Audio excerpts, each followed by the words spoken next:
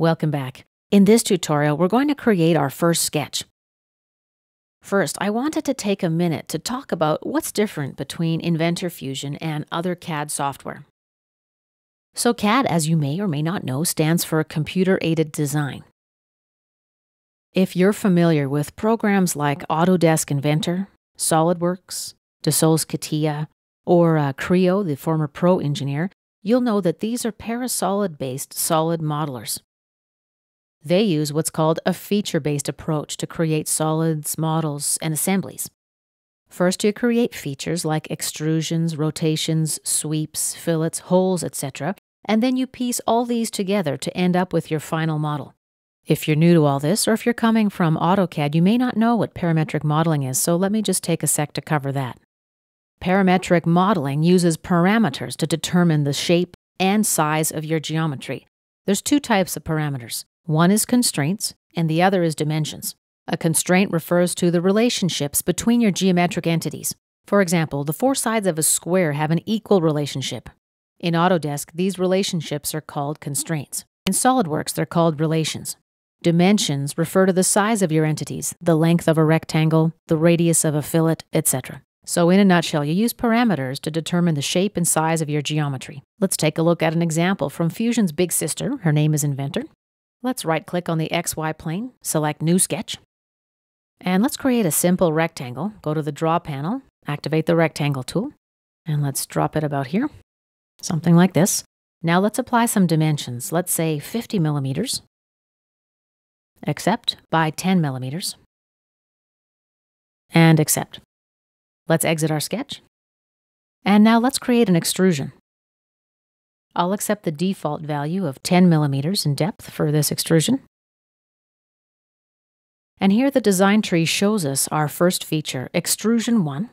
Here's Sketch 1. Let's make it visible. Right-click, Visible. This is the basis for Extrusion 1. You see from the way that it's nested within Extrusion 1 that it's linked to Extrusion 1. So in other words, if I change a dimension on my sketch, I'm going to change the extrusion. Let's change this dimension to 60, OK. And as you see, the solid has followed suit.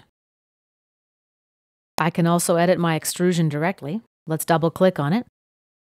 Make the depth 20 millimeters instead of 10. OK. And my extrusion depth updates. So this is an example of history-based parametric solid modeling. Inventor Fusion works a little bit differently. It's a history-free direct modeler. So let's just demonstrate so you can understand what all these big words mean. Let's see how we can make a similar entity in the Fusion environment, and this will make it all clear for you. Let's begin by activating the Rectangle tool. By the way, you'll notice that the Fusion interface is pretty similar to that of Inventor. Okay, let's create a rectangle. Okay, let's activate the Extrude command now. Make it 10 millimeters. Click OK. Let's take a look at the browser just to see how it's structured. Here's the node for the extrude, but the sketch is in a different folder. So they're completely independent entities. In other words, the solid and the sketch, they're not linked together. There's a useful aspect to that. I can easily reuse that sketch. For example, I wouldn't have to create another sketch if I, let's say, wanted to create a second 10 millimeter extrusion. Let's try it out.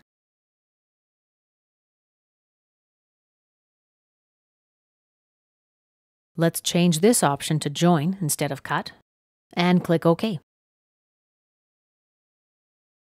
What's also convenient is that I can delete the sketch and it doesn't have any impact on my model. It won't affect it at all. In Inventor Fusion, we modify our geometry directly. In other words, to change a dimension, I don't have to go back to a supporting sketch or to a tool property manager. I just do my work in the graphic area. I press down this face and then drag it in and out, and click OK.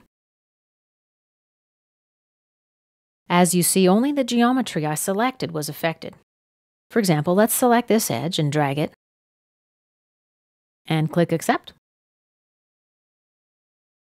And let me select this edge now and pull it,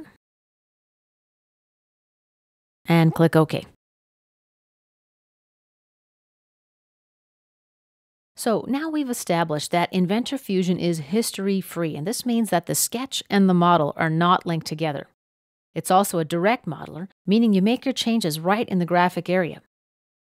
You might be wondering which one's better. Well, it's like asking if a hammer or sledgehammer is better. It really depends on the job you're doing. You might be wondering which program to use, Inventor, Inventor Fusion, or AutoCAD. It really depends on the job that you're trying to accomplish. In other words, it's just one more tool in the designer and the engineer's arsenal. Inventor has many more tools and capabilities, so if you're planning to work with larger moving assemblies, you need to stick with Inventor. What's cool about Fusion is that you can import files from other CAD software without their history and then modify them directly without having to figure out how to make the import convert correctly.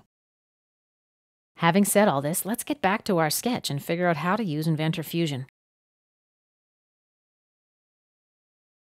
All right, let's begin by creating a new sketch. I've got Snap Mode active. I'm going to click the Draw tool. Let's place my first point and a second point, third point, and let's close my profile. Notice that once I closed the profile, Inventor Fusion recognized it and the profile became shaded. To exit drawing mode, you need to do what's called exit the sketch. In Fusion, you do this with a right click and select Stop Sketch. Let's take a look at the browser. Here's my sketch folder, and here's Sketch 1 inside it. Now, if Sketch 1 is still visible and I start drawing on the same plane, Inventor Fusion is going to add all that geometry to Sketch 1. Let's try that out. Let's create another triangle, second point, third point, and close the profile. So now Sketch 1 consists of these two closed profiles. To exit the sketch, you can right-click and select Stop Sketch, or you can hover your mouse over this glyph down here and click Stop Sketch. Let's hide Sketch 1. Turn the light bulb off. Now activate the Draw tool, select a plane, and notice that Sketch 2 is now created for me. Let's begin drawing. And let me close the profile. And here is Sketch 2. This concludes our first tutorial about sketching in Inventor. In our next several tutorials, I'll be showing you how to use Fusion's drawing tools.